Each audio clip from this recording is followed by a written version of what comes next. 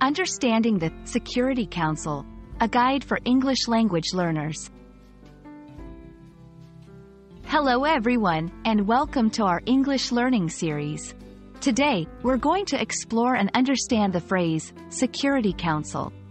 This term is often heard in news and international discussions, and it's important for English learners to grasp its meaning and context.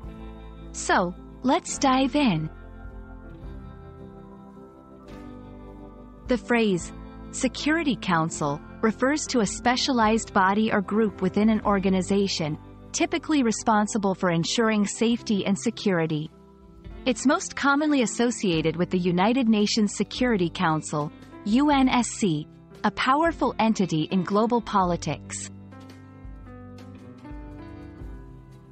The UNSC is one of the 6 main organs of the United Nations. It is charged with maintaining international peace and security. The Council has 15 members, including 5 permanent ones: the United States, the United Kingdom, France, Russia, and China, who have veto power.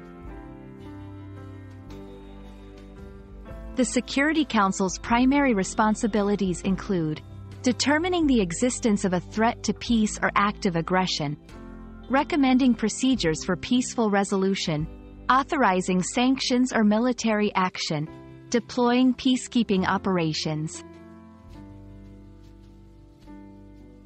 The Security Council is crucial in international affairs.